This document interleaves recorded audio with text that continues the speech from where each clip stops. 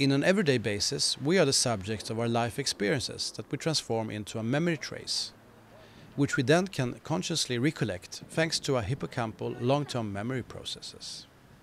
But what happens to these long-term memory processes if dissociation occurs? Using the advantages of out-of-body illusions to simulate the dissociation, we assessed the specific effect of this encoding on long-term memory processes of real-life events. To recreate the situation of a real-life event, participants are invited to come to the lab to participate in an oral exam on their general knowledge. You just have to try to do your best. Okay. 4 topics are assessed: geopolitics, engine, neuroscience and poems. They first get 10 minutes to read the documents related to the assessed topics. Okay, so you will always sit here, so you can just... They are then introduced to the virtual reality room where the evaluation will take place. So first you have to wear these earphones. Before each evaluation, an illusion induction takes place. They will feel in-body or out-of-body according to the condition. The out-of-body illusion is induced with a synchrony of touch and visual input. The experimenter moves a stick towards the cameras while a colleague touches the participant in synchrony in the same spot of the body.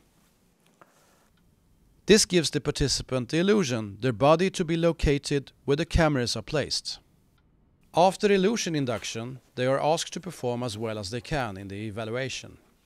The experimenters goes out of the room and the evaluation starts. The professor comes in. The first topic is assessed. You're a civilized person, so am I. Let's start the evaluation immediately. The nasty professor is actually a professional actor following a script. What is the role of the piston? A controlled self-relevant social interaction takes place. Who was Mossadegh, and how can his popularity be explained?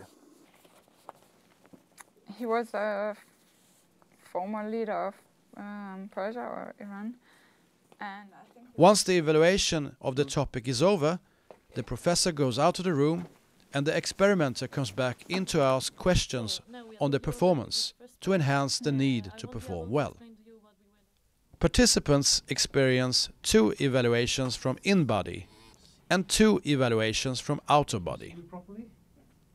After the evaluation, the out-of-body illusion questionnaire is assessed. The first part is over. The participant is invited to come back a week later. Now try to remember the moment where he was asking you about engines. The week later, they come back to retrieve each evaluation as vividly as possible. I don't know if I can remember any specific questions. The long-term episodic memory is then assessed with a classical memory testing. The result shows that the participants were unable to recollect vividly the events encoded from out-of-body. fMRI analysis show this experimental amnesia affects specifically the hippocampus.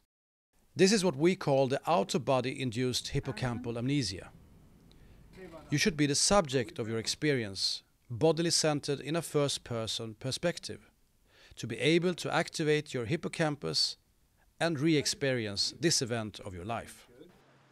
This has extensive implications, both in memory processes understanding and the understanding of the effect of dissociation present in psychopathologies such as in post-traumatic stress disorder.